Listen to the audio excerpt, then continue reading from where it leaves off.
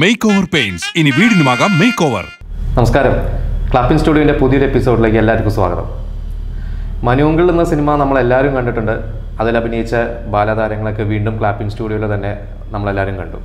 അപ്പോൾ അന്ന് എല്ലാവരും ചോദിച്ചിരുന്ന അതിൽ കാദർ എന്ന കഥാപാത്രത്തെ അവതരിപ്പിച്ച നടൻ ഇപ്പോൾ എവിടെയാണെന്ന് എല്ലാവരും ചോദിച്ചിരുന്നു. ആ നടൻ ഇപ്പോൾ നമ്മുടെ മുമ്പിലുണ്ട്, ശ്രീ സന്ദീപ്.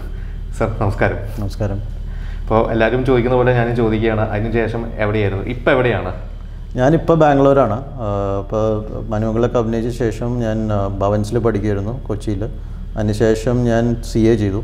CA ചെയ്തതിന് ശേഷം ഒരു 17-18 ഇയേഴ്സ് ബോംബെയിലായിരുന്നു, വേരിയസ് കോർപ്പറേറ്റ്സിൽ വർക്ക് ചെയ്യായിരുന്നു. അതിനുശേഷം last 5 ഇയേഴ്സായിട്ട് ബാംഗ്ലൂരുണ്ട്. I was working with ഓല. അതിനുശേഷം ഇപ്പോൾ ഇൻഡിപെൻഡൻറ്റ് കൺസൾട്ടൻ്റ് ആണ്. ബാംഗ്ലൂരാണ് സെറ്റിൽഡ് ഇപ്പോൾ. അപ്പോൾ മനുകൾ ഇറങ്ങിയിട്ട് ഇപ്പോൾ 88-ലായിരുന്നു, 34-35 കൊല്ലം ആവാറായി. ഒരൊറ്റ മൂവിയിൽ തന്നെയല്ല അന്ന് അഭിനയിച്ചത്. കറക്റ്റ്. അപ്പോൾ എങ്ങനെയാണ് അന്ന് ആ ഒരു, ഇപ്പോൾ ബാക്കിയുള്ളവരൊക്കെ ഓഡീഷൻ ത്രൂ ആണെന്ന് പറഞ്ഞു, എങ്ങനെയാണ് ആ സിനിമയിലേക്ക് വന്നത്? അപ്പോൾ എനിക്ക് ഇതിൻ്റെ ഡയറക്ടറായ mister Jennis Joseph and script writer Shibu ചക്രവർത്തി, അവർ രണ്ടുപേരും നന്നായിട്ട് അറിയായിരുന്നു. ഫാമിലി ഫ്രണ്ട്സ് ആയിരുന്നു, എൻ്റെ ഫാദറിൻ്റെ ഫ്രണ്ട്സ് ആയിരുന്നു അവർ. അപ്പോൾ അവർക്ക് എന്നെ ചെറുപ്പം മുതലേ അറിയാം. Even before they conceived and road മനുവങ്കിൾ they new me. അപ്പോൾ അങ്ങനെയാണ് ഒരു റോൾ വന്നപ്പോൾ കാദർ എന്നുള്ള റോളിനെ എന്നെ സെലക്ട് ചെയ്തത്. അപ്പോൾ എനിക്കതിനെക്കുറിച്ച് വലിയ അറിവൊന്നും ഉണ്ടായിരുന്നില്ല. അപ്പോൾ പറഞ്ഞു ഇങ്ങനെ ഒരു മൂവി ഉണ്ട്, ആക്ട് ചെയ്യണം എന്ന് പറഞ്ഞു. ശരി എന്ന് പറഞ്ഞാൽ നമ്മൾ പോയി. അങ്ങനെയാണ് നമ്മളത് ചെയ്തത്. ഫസ്റ്റ് ഷെഡ്യൂൾ ട്രിവാൻഡ്രത്തായിരുന്നു, 2 ഷെഡ്യൂളായിട്ട് ട്രിവാൻഡ്രത്ത് ചെയ്തു. പിന്നെ 3rd ഷെഡ്യൂൾ കൊല്ലത്തായിരുന്നു, ഒരു ആശ്രമം ഗസ്റ്റ് ഹൗസ് എന്ന് പറഞ്ഞൊരു സ്ഥലത്ത്. അവിടെയാണ് ക്ലൈമാക്സ് ഒക്കെ ഷൂട്ട് ചെയ്തത്. അങ്ങനെയാണ്, ദാറ്റ് വാസ് എ സ്റ്റോറി. അപ്പോൾ നേരെ ഷൂട്ടിന് പോകുമായിരുന്നു? നേരെ ഷൂട്ടിന്. എനിക്കൊരു ഓഡീഷൻ ഉണ്ടായിരുന്നില്ല, സ്ക്രിപ്റ്റിംഗ് ഉണ്ടായിരുന്നില്ല, ഒന്നും ഉണ്ടായിരുന്നില്ല. Just went directly in. അപ്പോൾ നേരെ ഷൂട്ടിന് പോകുമ്പോഴാണ് ഇവരെല്ലാവരും അന്ന് ബാക്കിയുള്ളവരൊക്കെ നിങ്ങൾ പരിചയപ്പെടുന്നത്? എല്ലാവരും അവിടെ പരിചയപ്പെടുന്നത്. അപ്പോൾ എന്തായിരിക്കും അന്ന് ചോദിച്ചു, ഇപ്പോൾ സാറിനെ അടുത്ത് ചോദിച്ചിരുന്നത് കാദർ എന്ന് പറഞ്ഞ ക്യാരക്ടറിലേക്ക് സെലക്ട് ചെയ്യും? കാരണം ബാക്കിയുള്ള അത് കാദർ വേറൊരു ഡിഫറെൻറ്റ്. ഞാൻ അന്ന് 6th പഠിക്കണം, എനിക്ക് ഇതിനെക്കുറിച്ച് ഒരു ഐഡിയ. പിന്നീട് ചോദിച്ചിട്ടുണ്ടോ? ഇല്ല, അങ്ങനെ ഒരു കോൺവെർസേഷൻ ഉണ്ടായിട്ടില്ല. പക്ഷേ മീൻ അവരെയൊക്കെ എനിക്ക് ചെറുപ്പം മുതലേ അറിയാം. ഞാൻ ഷിബു ചക്രവർത്തി എന്ന് പറഞ്ഞ വ്യക്തിയെ ഞാൻ LKG മുതൽ എനിക്കറിയാം. അപ്പോൾ I have non him from I don't know when what ever memory I have known him. അപ്പോൾ നമ്മൾ അതിങ്ങനെ ഒരു ക്വസ്റ്റ്യൻ ചോദിക്കേണ്ട ഒരു റിലേഷൻഷിപ്പ് അല്ല. You just trust and go. അങ്ങനെ ബുദ്ധിമുട്ടുണ്ടായിരുന്നു അന്ന് ഈ അഭിനയത്തിൽ? എല്ലാവർക്കും ഉണ്ടായിരുന്നു. Other than Sonia who was A seasoned actor, all of us were first time actors. അപ്പോൾ എന്ത് തന്നെ ഓഡീഷൻ ചെയ്താലും എന്ത് ചെയ്താലും ഇനീഷ്യൽ ഷൂട്ടിങ്ങിൻ്റെ സമയത്ത് there were significant challenges. And I M quite sure there was significant. ഫുള്ളായിട്ട് ഓർമ്മയില്ല, കുറേയൊക്കെ റീഷോട്ട്സ് ഒക്കെ ഉണ്ടായിട്ടുണ്ടാവണം. കാരണം നമ്മൾ 3 ഷെഡ്യൂളിലാണ് ഇത് ചെയ്തത്. 3rd ഷെഡ്യൂൾ വാസ് ബിക്കോസ് വേറൊരു ലൊക്കേഷൻ ആയത് കാരണമാണ്. പക്ഷേ ട്രിവാൻഡ്രത്ത് തന്നെ 2 ഷെഡ്യൂൾ ഉണ്ടായിരുന്നു. അത് അതിന് one of the main reason was he had to manage, the director had to manage so many kids and get them to act. That must have been one of the biggest reasons. പിന്നെ കുറേ അത് തന്നെ. പക്ഷേ once ഒരു initially ഒരു first ഷെഡ്യൂളിൻ്റെ ഹാഫൊക്കെ ആയപ്പോഴേക്കും everybody started becoming comfortable. നമുക്കൊക്കെ മനസ്സിലായി തുടങ്ങി എന്താ ചെയ്യേണ്ടത്, എങ്ങനെ ചെയ്യേണ്ടത്, എന്താണ് ക്യൂ, അതൊക്കെ. പിന്നെ ദ അതർ തിങ് എന്താ വെച്ച് കഴിഞ്ഞാൽ ഡബ്ബിങ്ങാണ് ചെയ്തത്. അപ്പോൾ സിങ് സൗണ്ടും ആവക ഇഷ്യൂസ് ഒന്നും ഉണ്ടായിരുന്നില്ല. അപ്പോൾ you could just act and assume that the dialogues will be taken care of. സ്വന്തം ശബ്ദം ഡബ്ബിംഗ് അല്ലല്ല, ഐ തിങ്ക് സോണിയ മാത്രമേ സ്വന്തം ശബ്ദത്തിൽ ചെയ്തിട്ടുള്ളൂ, ബാക്കി എല്ലാവരും ഡബ്ഡ് ആയിരുന്നു. അപ്പം അന്ന് എനിക്കൂടെ ലാലേട്ടനായിട്ട് മാത്രമേ കോമ്പിനേഷൻ ഇല്ലാത്തുള്ളൂ. മമ്മൂക്കയായിട്ടാണെങ്കിലും സുരേഷേട്ടനായിട്ടൊക്കെ കോമ്പിനേഷൻ. അപ്പം ഇവരെ ആദ്യമായിട്ടായിരിക്കില്ല അന്ന് കാണുന്നത്. ആക്ച്വലി നോക്കിക്കഴിഞ്ഞാൽ ഇപ്പോൾ മൂവി ശരിക്കും സ്റ്റഡി ചെയ്ത് കഴിഞ്ഞാൽ എനിക്ക് മമ്മൂക്കയായിട്ടും കോമ്പിനേഷൻ ഇല്ല, സുരേഷ് ഗോപിയായിട്ടും കോമ്പിനേഷൻ ഇല്ല. ആ ക്ലൈമാക്സിൽ ഒരു സീനിൽ വരുന്നു എന്നല്ലാണ്ട് ഹി നെവർ സീസ് മീ ടെക്നിക്കലി. ക്ലൈമാക്സ് മാത്രമേ കാണുന്നുള്ളൂ. പക്ഷേ നമ്മളൊക്കെ ആ ഒരു വീട്ടിലുള്ള ഷോട്ടും അതൊക്കെ ഒരേ വീട്ടിലായിരുന്നു. അപ്പോൾ നമ്മൾ ഒന്നിച്ച് കഴിക്കുന്നു, ഒന്നിച്ച് സംസാരിക്കുന്നു എന്നുള്ള രീതി ഇതുള്ളൊരു. So he knew who I was. പക്ഷേ ഷോട്ട് അങ്ങനെ ഡയറക്റ്റായിട്ട് ഒരു ഷോട്ടോ 1-2 ഷോട്ട്സ് ഉണ്ടായിട്ടുള്ളൂ. ലാസ്റ്റ് ആ ബോട്ടിൽ പോകുമ്പോഴുള്ള ഷോട്ടും അതൊക്കെ ഉള്ളൂ. ഫസ്റ്റ് ഷോട്ട് എന്തായിരുന്നു ഓർമ്മയുണ്ടോ ഒന്ന് അഭിനയിക്കാൻ ചെന്നപ്പോൾ ആദ്യമായിട്ട് ചെയ്യിപ്പിച്ചത്? എൻ്റെ first shot I think if I remember right, ഞാൻ ആ മതിൽ ചാടിയിട്ട് ആ വീട്ടിൻ്റെ ഉള്ളിൽ പോകുന്ന ഷോട്ട് നൈറ്റിൽ. അതെങ്ങനെയാണെന്ന് വെച്ച് കഴിഞ്ഞാൽ അത് നൈറ്റ് എഫക്റ്റ് വേണമെന്ന് പറഞ്ഞിട്ട് ഞാൻ എൻ്റെ അടുത്ത് പറഞ്ഞു പോയി കിടന്നുറങ്ങിക്കോളാൻ പറഞ്ഞു. അവിടെ ഒരു വീടായിരുന്നു, ഒരു വലിയൊരു വീടായിരുന്നു. അപ്പോൾ അത് അവിടെ ഒരു ബെഡ്റൂം നിന്നിട്ട് ഞാൻ കിടന്നുറങ്ങി. എന്നിട്ട് പിന്നെ എത്രയോ മണിക്ക് 12 മണിക്ക് അങ്ങാണ്ട് വിളിപ്പിച്ചിട്ട് അപ്പോഴാണ് അത് ഷൂട്ട് ചെയ്തത് ഫുൾ. അപ്പോൾ ആ ഒരു ഫുൾ എപ്പിസോഡ് ഞാൻ ഗേറ്റിൽ നിന്ന് കയറി ഫസ്റ്റ് ഫ്ലോറിൽ പോയി അവിടെ നിന്ന് ജമ്പ് ചെയ്ത് താഴെ പോയി റൂമിൽ പോകുന്നത് വരെയുള്ള ഷൂട്ട് അന്ന് രാത്രിയാണ് ചെയ്തത്. അതായിരുന്നു എൻ്റെ ഫസ്റ്റ്. ഈ അന്ന് ഈ അഭിനയത്തിനോട് അങ്ങനെ താല്പര്യമില്ലെങ്കിൽ വേറെ ആക്ടിവിറ്റീസ് എന്തായിരുന്നു? ഞാൻ ഭയങ്കര ക്രിക്കറ്റ് ഫാനായിരുന്നു, ക്രിക്കറ്റ് ബഫായിരുന്നു. ഇൻഫാക്ട് ഞാനൊക്കെ ലിറ്റിൽ ഓൾഡ്, നമ്മളൊക്കെ അന്നത്തെ ഏർലി 80s അതർ ദാൻ ചില പോക്കറ്റ്സ് ലൈക്ക് തൃപ്പൂണിത്തുറ അങ്ങനത്തെ ഉള്ള പോക്കറ്റ്സ് അല്ലാണ്ട് cricket was not there in Cochin at all. ഞാനൊക്കെ ഇവിടെ പാലാരിവട്ടം എന്ന് പറഞ്ഞൊരു സ്ഥലത്താണ് വളർന്നത്. അവിടെ ഒന്നും ക്രിക്കറ്റേ ഉണ്ടായിരുന്നില്ല. അപ്പോൾ ഞാൻ at that age I use to coach people four cricket. അത്രയ്ക്ക് പാഷനായിരുന്നു ക്രിക്കറ്റർ ആവണമെന്നായിരുന്നു പാഷൻ.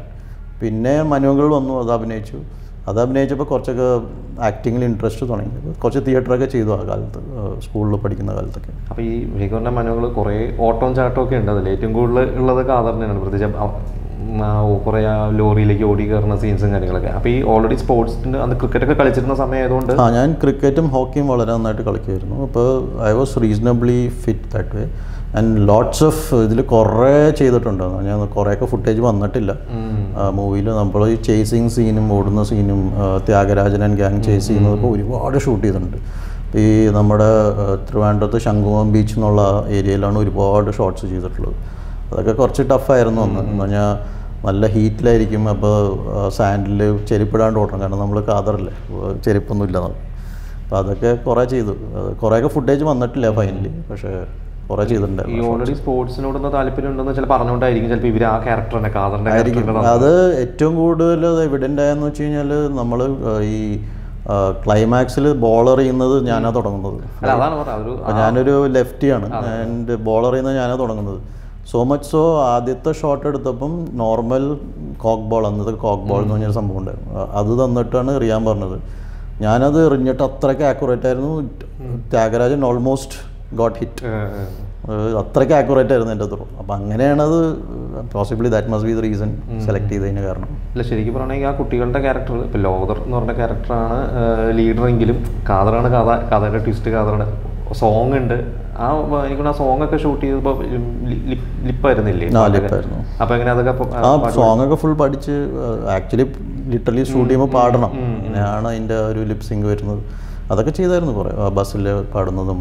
കാരണം ഏകദേശം കുറച്ച് നേരം കാതർ തന്നെയാണ് അതിൽ. പ്രത്യേകിച്ച് ഒരു ഫുൾ പാട്ടുണ്ട്. ഫുൾ പാട്ട് പഠിച്ചായിരുന്നു ആ സമയത്ത്. അത് കഴിഞ്ഞ് ആ പാട്ട് ഭയങ്കര ഹിറ്റായിരുന്നു. അത് കഴിഞ്ഞിട്ട് മറ്റേ ഇതിൽ മറ്റേ നിങ്ങളെ ഇതിന്ന് കുട്ടികളുടെ ജയിലിൽ നിന്ന് ചാടി പോകുന്ന അതിലൊപ്പം ഉണ്ടായിരുന്ന ഒരു ക്യാരക്ടർ ഉണ്ടല്ലോ, ഓർമ്മ ഒരു കുട്ടികളുടെ ഇതിൽ. അത് ആക്ച്വലി അവിടെ ഒരു പ്രൊഡക്ഷൻ ബോയ് ആയിരുന്നു. പ്രൊഡക്ഷൻ ബോയ് തന്നെ അവന് ഡ്രസ്സൊക്കെ ചേഞ്ച് ചെയ്ത് അതായിട്ട് സ്മോൾ റോളായിരുന്നു, ചെറിയ റോളായിരുന്നു.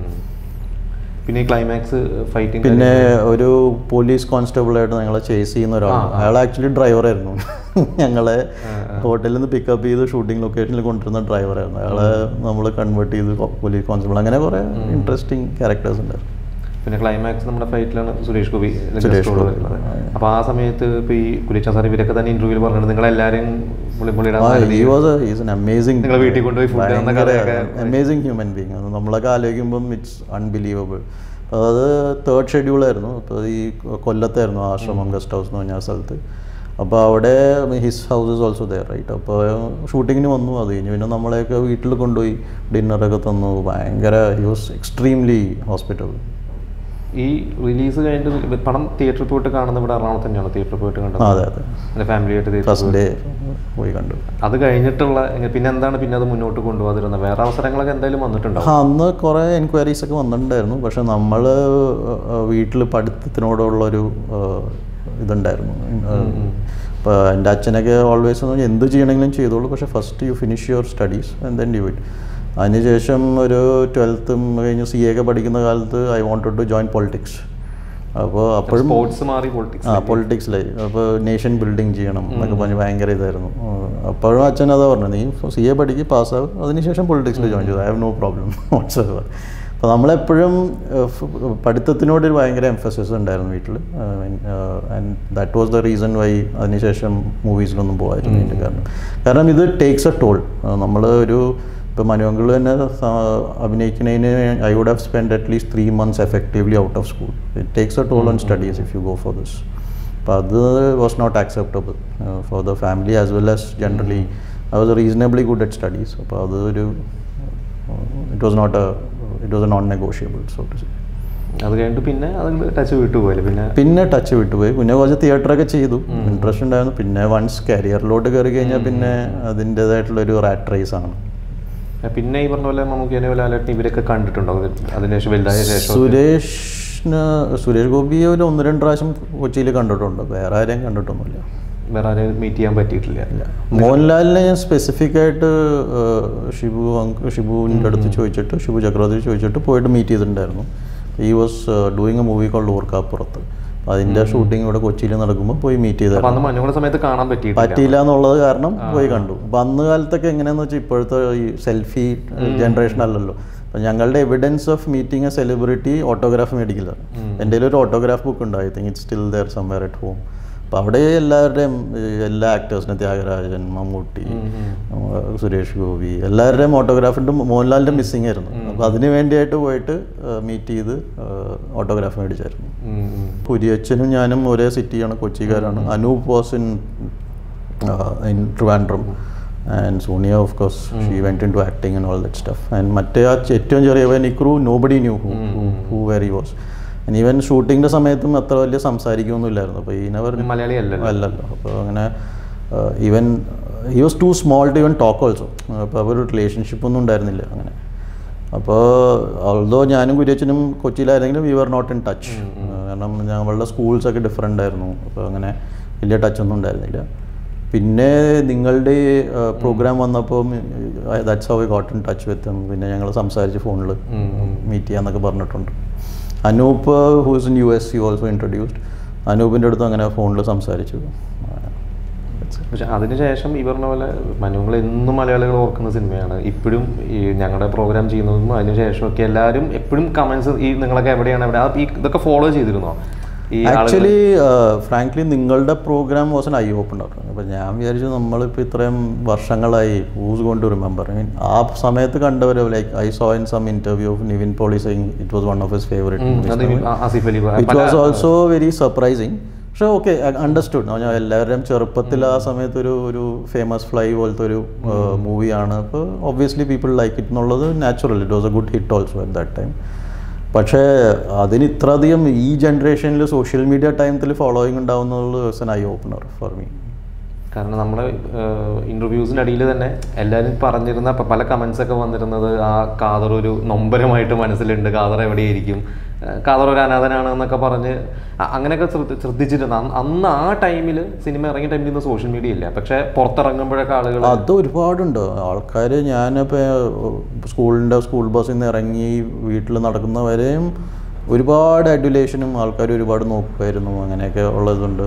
എൻ്റെ നാട്ടിൽ, എൻ്റെ അച്ഛൻ്റെ നാട്ടിലൊക്കെ പോയി കഴിഞ്ഞ് കഴിഞ്ഞാൽ പുറത്തിറങ്ങി നടക്കുക എന്നുള്ളൊരു ബുദ്ധിമുട്ടായിട്ടുള്ളൊരു കാര്യമായിരുന്നു. അങ്ങനത്തെ നാട്ടുമ്പുറത്തൊക്കെ ആൾക്കാരൊക്കെ കടയുടെ വെളിയിൽ വന്ന് നോക്കും, അങ്ങനെയൊക്കെ ആയിരുന്നു. So it was, I mean, as a kid it was a little embarrassing in a sense, right? You want to live a normal kid's life. അങ്ങനെ ആയിരുന്നില്ല. So yes, definitely movie has its own attraction to people. പിന്നീട് വലുതായ ശേഷം ഇപ്പോൾ college അതിനുശേഷം work ചെയ്യാനൊക്കെ തുടങ്ങിയ ശേഷം ബോംബെയിലും ബാംഗ്ലൂരൊക്കെ എന്ന് പറഞ്ഞു, അവിടെ ഒരു വേറെ നമ്മൾ പുതിയൊരു സ്ഥലത്തേക്ക് ചെല്ലുന്നുണ്ട്. അവർക്കൊക്കെ അറിയോ ഇപ്പോൾ അവിടെ ഉള്ളവർക്കൊക്കെ എങ്ങനെ? കാരണം മലയാളികൾ എല്ലാ മലയാളികളും കണ്ടിട്ടുണ്ട്. കുറച്ച് ആൾക്കാർക്ക് ക്ലോസ് ആയിട്ടുള്ള ഫ്രണ്ട്സിനൊക്കെ അറിയും. പെട്ടെന്ന് കണ്ടാൽ മനസ്സിലാവണമെന്നില്ല. അങ്ങനെയൊന്നുമില്ല. അത് ഒരു കോറിലേഷൻ. കാരണം കുര്യച്ചൻ സാറൊക്കെ പിന്നീട് പറഞ്ഞിട്ടുണ്ട് ഇപ്പോഴും ആ ഒരു പല ആളുകളും എവിടെയെങ്കിലും വെച്ച് കണ്ടു കഴിഞ്ഞാൽ ഇന്ന ആളല്ലേ എന്നൊക്കെ ചോദിച്ചിട്ടൊക്കെ കുറേ പേര് വരാറുണ്ട്. അങ്ങനെയൊന്നുമില്ല. എൻ്റെ ഇതിൽ ഐഡന്റിഫൈ ചെയ്യാൻ ഭയങ്കര ബുദ്ധിമുട്ടാണ്, പറഞ്ഞാൽ തന്നെ മനസ്സിലാവുള്ളൂ. കുര്യച്ചൻ വളരെ his looks are very different അല്ലേ. അപ്പോൾ it is natural that you can relate to it. എൻ്റെ കേസിൽ അങ്ങനെയൊന്നും ഉണ്ടായിട്ടില്ല. പക്ഷെ ഇങ്ങനെ ഇപ്പോൾ ഒരു കൊച്ചിയിലുള്ളൊരു ഫ്രണ്ട്, ഓഫീസിലുള്ള ഏതെങ്കിലും ഫ്രണ്ടിൻ്റെ കോമൺ ഫ്രണ്ട് അങ്ങനെയൊക്കെ അറിയുന്നതല്ലാതെ ഐഡൻറ്റിഫൈ ചെയ്ത് ആരും വന്നിട്ടില്ല. അത് കഴിഞ്ഞിട്ട് പിന്നീട് അഭിനയിക്കാൻ പറ്റിയിട്ടില്ല. പക്ഷേ എപ്പോഴെങ്കിലുമൊക്കെ തോന്നി, അന്ന് ഇൻട്രസ്റ്റഡ് അല്ലായിരുന്നു എന്ന് പറഞ്ഞു, പിന്നെ പഠിത്തത്തിൻ്റെ പുറകെ പോയി. പക്ഷേ പിന്നീട് കുറച്ച് പ്രായമൊക്കെ ആയ ശേഷം എപ്പോഴെങ്കിലുമൊക്കെ തോന്നിയിട്ടുണ്ടോ മൂവിയിൽ ആക്ട് ചെയ്യാൻ? അത്ര വലിയ ഇപ്പോഴും വലിയ താല്പര്യം. പക്ഷേ തിയേറ്റർ ചെയ്യാൻ സീരിയസ് ആയിട്ടുള്ള ഇൻട്രസ്റ്റ് ഉണ്ട്. Because I feel a lot more fulfilling when I do theatre versus a movie. Movie എന്നുള്ളത് ഇത്തിരിയും കൂടെ, I mean, with absolute respect to every movie maker and people in the movies, it's a very എന്താ പറയുക, it's very artificial in some form, right? You can create scenes, you can create a lot of things, right? Whereas theatre is life, it's very fulfilling if you do it well. അപ്പോൾ theatre ചെയ്യണമെന്നൊരു ആഗ്രഹമുണ്ട്. അപ്പോൾ അതെന്തെങ്കിലുമൊക്കെ ബാംഗ്ലൂർ എന്തെങ്കിലുമൊക്കെ ഞാൻ research ചെയ്യുന്നുണ്ട് ചെയ്യാനായിട്ട്. ഇപ്പം എങ്ങനെയാണ് ക്രിയേറ്റീവായിട്ട് ഇപ്പോൾ എന്തെങ്കിലും ചെയ്യുന്നുണ്ടോ? ഇപ്പം എന്തെങ്കിലും ചെയ്യുന്നുണ്ടോ? ഇപ്പോൾ ഒന്നും ചെയ്യുന്നില്ല, പക്ഷേ തിയേറ്റർ ചെയ്യാൻ സീരിയസ് ആയിട്ട് ഇൻട്രസ്റ്റ് ഉണ്ട്. അപ്പോൾ ഞാൻ 1-2 ആൾക്കാരുടെ അടുത്ത് പറഞ്ഞു വെച്ചിട്ടുണ്ട് തിയേറ്റർ ചെയ്യാനായിട്ട്. Theatre I would definitely like to person. അത് ഫോളോ ചെയ്യുന്നുണ്ടോ ഇപ്പോഴത്തെ ഒരു തിയേറ്റർ കാര്യങ്ങളൊക്കെ? മൂവീസിനെക്കാട്ടും കൂടുതൽ അതിലാണ്. മൂവീസും ഫോളോ ചെയ്യുന്നുണ്ട്. I M A big movie buff. ഞാൻ ഭയങ്കരമായിട്ട് മൂവി വാച്ച് ചെയ്യും. പക്ഷേ ഞാൻ പറഞ്ഞ പേഴ്സണലായിട്ട് ചെയ്യണം എന്ന് പറഞ്ഞു കഴിഞ്ഞാൽ between movie and theatre I will any day pick theatre. ഇപ്പോൾ മൂവീസ് മലയാളമാണോ അതോ? എല്ലാം കാണും, എല്ലാം കൊറിയൻ മുതലെല്ലാം കാണും. ഏത് ടൈപ്പ് മൂവീസിനോടാണ് കാണാൻ കൂടുതൽ താല്പര്യം ഇപ്പോൾ? എനിക്ക് 2 ടൈപ്പ് ഓഫ് മൂവീസ്. വൺ അല്ലെങ്കിൽ കംപ്ലീറ്റ് മസാല, അല്ലെങ്കിൽ completely I like exploring different languages, different countries and things like that. So any movies, motor cycle diaries, അങ്ങനത്തെയൊക്കെയുള്ള movies I love, where I can see different cultures, different movies and all those things like. അങ്ങനത്തെ movies ഭയങ്കരമായിട്ട് ഇഷ്ടമാണ്. ഇപ്പോൾ ഇപ്പോൾ നമുക്ക് മലയാളത്തിലും ഇപ്പോൾ കേരളത്തിലാണെങ്കിൽ തന്നെ ഇപ്പോൾ ബാംഗ്ലൂർ KGF പോലത്തെ സിനിമകൾ RRR അപ്പോൾ അങ്ങനത്തെ മൂവീസൊക്കെ അവിടെ തിയേറ്ററിൽ പോയിട്ട് എല്ലാം കാണാറുണ്ടോ? ബിഗ് മൂവീസ് വരുന്നതല്ല? Not all of them. What I like I watch. അപ്പോൾ ഫ്രാങ്ക്ലി അഗെയിൻ പറയുകയാണെങ്കിൽ I didn't like RRR, right, but I loved Vikram. KGF was little over the top for me, right. അപ്പോൾ എൻ്റേതായിട്ടുള്ളൊരു ചോയ്സ് ഉണ്ട്. അപ്പോൾ ഒരു I like Lokesh, so Lokesh type movies I go in theatre and watch, but I may not necessarily relate to KGF or RRR as much. കുറച്ച് over the top ആയിട്ട് തോന്നും. പക്ഷേ അങ്ങനെ Tarantino types മൂവീസൊക്കെ വളരെ ഇഷ്ടമാണ്. മലയാളത്തിൽ ഇപ്പോൾ ഒരുപാട് പുതിയ ആളുകളുണ്ട്. ഇപ്പോൾ മലയാളത്തിൽ അന്നത്തെ കാലത്ത് എനിക്ക് തോന്നുന്നു മിക്കവാറും നമുക്ക് ലാലേട്ടനൊക്കെ തന്നെയായിരിക്കുമല്ലോ നിങ്ങളുടെ ആ മനുങ്ങളുടെ ടൈമിലും ഫേവറേറ്റ് ആക്ടേഴ്സ് അവരായിരിക്കും. ഇപ്പോഴത്തെ യങ്സ്റ്റേഴ്സിൽ അങ്ങനെ follow Fahad outstanding, very different person all together. കണ്ടിട്ടുണ്ടോ അപ്പോഴെങ്കിലും ഫഹദിനെ നേരിട്ട്? ഇല്ല, കണ്ടിട്ടില്ല. നേരിട്ട് മീറ്റ് ചെയ്തിട്ടില്ല. ദുൽഖറിനെ കണ്ടിട്ടുണ്ട്. Inside that's A very interesting story. I think Dulquer had come to this ashram guest house. അപ്പോൾ അവർ വെക്കേഷൻ എങ്ങാണ്ടായിട്ട് മമ്മൂക്കയുടെ കൂടെ ഷൂട്ടിംഗ് ടൈമിൽ, എന്നിട്ട് he was very small. He and his sister and mother had come. അപ്പം അങ്ങനെ അത്ര ആ ചെറുപ്പത്തെ കാലത്ത് കേട്ടിട്ടുണ്ട്. അന്ന് പക്ഷേ ഈ പറഞ്ഞ മൊബൈലൊന്നും ഇല്ലാത്തൊരു ഫോട്ടോ എടുക്കാനൊന്നും I don't think even remember. He was very small, 86 2-3 വയസ്സുണ്ടാവുള്ളൂ, very small. അപ്പം അങ്ങനെ കണ്ടിട്ടുണ്ട്. അപ്പോൾ എൻ്റെ മദറും ദുൽഖറിൻ്റെ മദറും ദേ ഗോട്ട് അലോങ് വെൽ. അവരപ്പോൾ ആ സമയത്താണ് I think they had move to Chennai. അപ്പോൾ എൻ്റെ മദർ ഈസ് ഫ്രം ചെന്നൈ. അപ്പോൾ she use to teller load about Chennai, തമിഴൊക്കെ കുറച്ച് പഠിപ്പിച്ചു. അങ്ങനെയൊക്കെ അവർ ടൈം പാസ് ചെയ്യുമായിരുന്നു. ഇപ്പം അന്ന് മനുവങ്കളിൽ അഭിനയിക്കുന്ന സമയത്ത് നിങ്ങളെല്ലാവരും ചെറിയ കുട്ടികളാണ്. അപ്പോൾ എന്തായാലും അന്ന് കുറേ അബദ്ധങ്ങളും മണ്ടത്തരങ്ങളൊക്കെ പറ്റിയിട്ടുണ്ടാവും. അങ്ങനെ എന്തെങ്കിലുമൊക്കെ ഓർമ്മകൾ ഇപ്പോൾ ഓർമ്മയുണ്ടോ? കുറേ ഉണ്ട്. അതിൽ ഇൻട്രസ്റ്റിംഗ് ഫിലിം മേക്കിംഗ് ആയിട്ട് ഇൻട്രസ്റ്റിംഗ് ആയിട്ട് തോന്നിക്കഴിഞ്ഞാൽ ഇപ്പോൾ നോക്കിക്കഴിഞ്ഞാൽ നമ്മളൊരു സോമൻ്റെ വണ്ടി പോയിട്ട് ഇടിച്ചിട്ട് ബോംബ് പൊട്ടുന്നൊരു സീനുണ്ട്. ഐ മീൻ ടെക്നിക്കലി ഒരു പെട്രോൾ പമ്പിൽ ഇടിച്ചിട്ട് മറിക്കുന്ന പോലെയാണ് സീൻ, റൈറ്റ്. ആ ഒരു സീനിൻ്റെ ഷൂട്ടിങ് ഇറ്റ് വെൻറ്റ് ഓൺ. കാരണം അത് എക്സ്പ്ലോസീവ്സ് ഒക്കെ വെച്ചിട്ട് they had to break the whole car. അപ്പോൾ അത് ഇറ്റ് വെൻറ്റ് ഓൺ ആൻഡ് എന്തോ റെസ്ട്രിക്ഷനൊക്കെ ഉണ്ടായിരുന്നു ആ സമയത്ത്. അപ്പോൾ it had to be done after 12:30 or 1 o'clock in the night or something like that. And it was getting delayed almost 1:30 അങ്ങനെ കണ്ടായി. അപ്പോൾ നമ്മൾ ചെറിയ കുട്ടിയല്ലേ. അപ്പോൾ ആൻഡ് അവിടെ അങ്ങനെ ഈ മറ്റേ വീട്ടിലെ പോലെ കിടക്കാനും ഇതിനൊന്നും സൗകര്യമൊന്നുമില്ല. അവസാനം അവർ ഷൂട്ട് ചെയ്തത് എങ്ങനെയാണെന്ന് വെച്ചാൽ, ഇപ്പോൾ എൻ്റെ ഒരു ക്ലോസ് ഷോട്ട് ഉണ്ട്, അത് ബോംബ് പൊട്ടുന്നതിന് ശേഷം എൻ്റെ ഒരു ക്ലോസ് അപ്പ് ഷോട്ട് ഉണ്ട്. അതെടുത്തതിന് 2 മണിക്കൂറിന് ശേഷമാണ് ബോംബ് പൊട്ടിയത്. അപ്പോൾ എന്ത് ചെയ്തെന്ന് വെച്ചാൽ അവർ ഓറഞ്ച് ലൈറ്റൊക്കെ ഇട്ട് ദേ try to do some technical this thing by which it looks like the flames R throwing up on my face. Actually ബോംബൊന്നും ഉണ്ടായിരുന്നില്ല അവിടെ, ഫ്ലെയിമും ഉണ്ടായിരുന്നില്ല, ബോംബും ഉണ്ടായിരുന്നില്ല. അപ്പം അങ്ങനെ കുറേ interesting things you get to learn, അങ്ങനെ അവരെങ്ങനെ മാനേജ് ചെയ്യുന്നു എന്നുള്ളതിന്. പിന്നെ വെരി ഇൻട്രസ്റ്റിംഗ് എന്ന് ഞങ്ങളൊക്കെ പിള്ളേരല്ലേ. One of the best things was കി നമ്മൾ കുറേ ക്രിക്കറ്റ് കളിക്കുമായിരുന്നു ആ സമയത്ത്, ഷൂട്ടിങ്ങിൻ്റെ സമയത്ത്. കാദർ എന്ന് പറഞ്ഞ ക്യാരക്ടർ മറ്റുള്ള ഈ ലോദർ എന്നുള്ള ക്യാരക്ടേഴ്സിനൊക്കെ വെച്ച് നോക്കുമ്പോൾ കുറച്ചൊരു നാടൻ ക്യാരക്ടറാണ്. എനിക്കൊണ്ട് നിങ്ങൾക്കൊന്നും അത്ര പരിചിതമില്ലാത്ത ക്യാരക്ടർ ആയിരിക്കും. കാരണം നിങ്ങളൊക്കെ സിറ്റിയിൽ. അപ്പോൾ എങ്ങനെയാണ് നിങ്ങൾക്ക് ഡയലോഗ് പ്രസന്റേഷനൊക്കെ? കുറേ സ്ട്രഗിൾ ചെയ്തു അത്. കാരണം നമ്മൾ സംസാരിക്കുന്ന ലാംഗ്വേജും കൊച്ചിയിൽ നമ്മളൊരു അർബൻ ഇതിൽ വർക്ക് ചെയ്യുന്നു, അല്ല ജീവിക്കുന്നു. അവിടെ നിന്നും അത് എഴുതിയിരുന്ന ആ ഒരു രീതിയും ശൈലിയും കംപ്ലീറ്റ്ലി ഡിഫറെൻ്റ് ആയിരുന്നു, റൈറ്റ്. എന്ത് ശൈലിയായിരുന്നു എനിക്കിപ്പോൾ ഓർമ്മയില്ല. പക്ഷെ ഞാൻ ആദ്യമൊക്കെ ഡയലോഗ് വായിച്ചിട്ട് എനിക്ക് പകുതി മനസ്സിലായും കൂടിയില്ല. അങ്ങനത്തെ ഒരു ടൈപ്പ് ഓഫ് ലാംഗ്വേജ് ആയിരുന്നു അത്. അപ്പോൾ അത് പഠിക്കാൻ കുറച്ച് കഷ്ടപ്പെട്ടു. പിന്നെ അത് അങ്ങനെ പഠിച്ചെടുത്തു, ആ ഡിക്ഷനൊക്കെ പഠിച്ചെടുത്തു. പിന്നെ ഡിക്ഷനും ഇതിനും അത്ര വലിയ ഇമ്പോർട്ടൻസ് ഉണ്ടായിരുന്നില്ല, കാരണം എന്തായാലും ഡബ് ചെയ്യുമായിരുന്നു. അപ്പോൾ ടെക്നിക്കലി അത്ര വലിയൊരു ഇതുണ്ടായിരുന്നില്ല. പക്ഷെ ജസ്റ്റ് ആ ഡയലോഗും ബൈ ഹാർട്ട് ചെയ്ത് സംസാരിക്കുക എന്നുള്ളത് തന്നെ കുറച്ചൊരു ടാസ്ക് ആയിരുന്നു ആ സമയത്ത്. കാരണം നമ്മുടെ അൺലൈക്ക് അതർ 4 ക്യാരക്ടേഴ്സ് എൻ്റെ ലാംഗ്വേജസ് വാസ് സ്ലൈറ്റ്ലി നാടൻ, നിങ്ങൾ പറഞ്ഞ പോലെ നാടൻ ലാംഗ്വേജ്. അപ്പോൾ അത് കുറച്ച് സ്ട്രഗിൾ ഉണ്ടായിരുന്നു അതിന്. അതേപോലെ പാട്ട് സീൻസിനും അത് ഫുൾ പാട്ട് ബൈ ഹാർട്ട് ചെയ്യേണ്ടി വന്നു. കാരണം നമ്മളത് ഫുള്ളായിട്ട് പാടിയാലേ അത് ലിപ്സിങ്ക് ആവുള്ളൂ കറക്റ്റായിട്ട്. അപ്പോൾ അത് ഫുൾ നമ്മൾ ബൈ ഹാർട്ട് ചെയ്യണം. ആൻഡ് നമ്മളത് ടേക്ക് വരുമ്പോൾ നമ്മളത് പാടണം. അപ്പോൾ അതൊക്കെ കുറേ എഫേർട്ട് ഉണ്ടായിരുന്നു. പ്ലസ് ഞാൻ പറഞ്ഞ പോലെ ഈ ചേസിങ് സീൻസ്, ഈ ത്യാഗരാജൻ ആൻഡ് ഗ്യാങ് ഒരുപാട് ഷൂട്ട് ചെയ്തിട്ടുണ്ട്. അപ്പോൾ അതിനും കുറേ നമ്മൾ സ്ട്രഗിൾ ചെയ്തിട്ടുണ്ടായിരുന്നു. അപ്പോൾ അങ്ങനെ it was fun, but there a lot of effort that went into it. Dennis Joseph സാറിൻ്റെ അന്ന് എങ്ങനെയായിരുന്നു? നിങ്ങളെല്ലാവരും കുട്ടികളെ വെച്ചിട്ട് ആൾ ഒരിക്കലും ചൂടാവില്ല? ഇല്ല, ചൂടാവില്ല. ഭയങ്കര he was very nice. And എനിക്കുള്ളൊരു advantage ഞാൻ ആദ്യം പറഞ്ഞ പോലെ എനിക്ക് പരിചയം ഉണ്ടായിരുന്നു. അപ്പോൾ എനിക്ക് അങ്ങനെ ഒരു പരിചയമില്ലായ്മയുടെ ഒരു പ്രശ്നം ഉണ്ടായിരുന്നില്ല. In fact I think he would have struggled a lot more. ബാക്കിയുള്ളവരുടെ അടുത്ത് എന്തെങ്കിലും ഇത്തിരി സ്റ്റേണായിട്ട് പറഞ്ഞാലും എൻ്റെ അടുത്ത് പറയാൻ ഇത്തിരി ബുദ്ധിമുട്ടുണ്ടായി കാണണം, അറിയില്ല. പക്ഷേ he was very sweet that way. പിന്നീട് കണ്ടിരുന്നോ? എന്ന് പറഞ്ഞാൽ ഈ ഇടയ്ക്കായിട്ടില്ല, റിഗ്രറ്റ്ഫുള്ളി. പക്ഷേ ആ സമയത്തൊക്കെ ഇവിടെ ഡെന്നിസ് ജോസഫ് സാറ് ഇവിടെ കൊച്ചിയിലുണ്ടായിരുന്നിടത്തോളം കാലം ടച്ചിലുണ്ടായിരുന്നു. അത് കഴിഞ്ഞപ്പോൾ എനിക്ക് കോട്ടയത്തേക്ക് മൂവ് ചെയ്തു. അതിനുശേഷം കംപ്ലീറ്റ് ടച്ച് കാണാൻ പറ്റിയിട്ടില്ല അങ്ങനെ. അപ്പം ഇനി എങ്ങനെയാണ്? ഇപ്പോൾ എറണാകുളത്ത് ലീവിന് വന്നതാണ്. ഇപ്പോൾ ഒരു ലീവിന് വന്നതാണ്. അപ്പോൾ കുറേ കാലങ്ങൾക്ക് ശേഷമാണ് എറണാകുളത്ത് വരുന്നത്. ഞാൻ 2015 ശേഷം ഇപ്പോഴാണ് വരുന്നത്. ഇടയ്ക്ക് വരാനൊക്കെ നോക്കുമ്പോൾ കോവിഡും അതും ഇതൊക്കെ ആയിട്ട് പല കാരണങ്ങൾ കൊണ്ട് വരാൻ പറ്റിയിട്ടില്ല. അപ്പോൾ ഇപ്പോൾ വീട്ടിലൊക്കെ ആരൊക്കെ ഉണ്ട് അവിടെ? എൻ്റെ പേരൻസ് കൂടെ ഉണ്ട്. ഒരു പയ്യനുണ്ട് 13 years. വൈഫ് ഉണ്ട്, ചാർട്ടേഡ് അക്കൗണ്ടൻ്റ് ആണ്. ബാംഗ്ലൂർ എല്ലാവരും. ബാംഗ്ലൂർ തന്നെയാണ് ഇപ്പോൾ സെറ്റിൽ ചെയ്തിരിക്കുന്നത്? ബാംഗ്ലൂരാണ് സെറ്റിൽ ചെയ്തിരിക്കുന്നത്. ബാംഗ്ലൂരിൻ്റെ ബെനിഫിറ്റ് എന്ന് വെച്ചാൽ ബാംഗ്ലൂരിൻ്റെ ബെനിഫിറ്റ്സും കിട്ടും. പ്ലസ് കൊച്ചിയിലോട്ടൊക്കെ വരണം എന്നുണ്ടെങ്കിൽ നമുക്ക് പെട്ടെന്ന് അങ്ങോട്ട് വരാം. ഞാൻ 17 years ബോംബെയിലായിരുന്നു. അവിടെ ഇരിക്കുമ്പോൾ അത് ഭയങ്കര ബുദ്ധിമുട്ടായിരുന്നു. കാരണം കേരളത്തിലോട്ട് വരണം എന്ന് പറഞ്ഞാൽ ഭയങ്കരമായിട്ട് പ്ലാൻ ചെയ്തൊക്കെ വരണം. ബാംഗ്ലൂരാണെങ്കിൽ ഇറ്റ്സ് ഈസിയർ. അപ്പോൾ ബോംബെയിലായിരുന്നപ്പോഴും ഈ പറഞ്ഞ പോലെ അഭിനയത്തിൽ അന്ന് തിയേറ്റേഴ്സും അങ്ങനെ ഒന്നും നോക്കിയില്ല? ബോംബെയിലൊക്കെ ഉണ്ടായിരുന്ന കാലത്ത് ഞാൻ was very focused on my career. അവിടെ you need to be in A very different zone to be able to even get in to that. നമുക്കൊന്നും പറ്റിയ പരിപാടിയല്ല.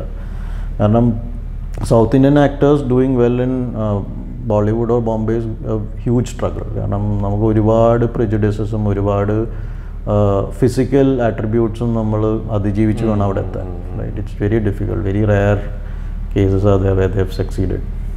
അപ്പോൾ അവിടെ നമുക്ക് ഉണ്ടായിരുന്നില്ല. There was no option.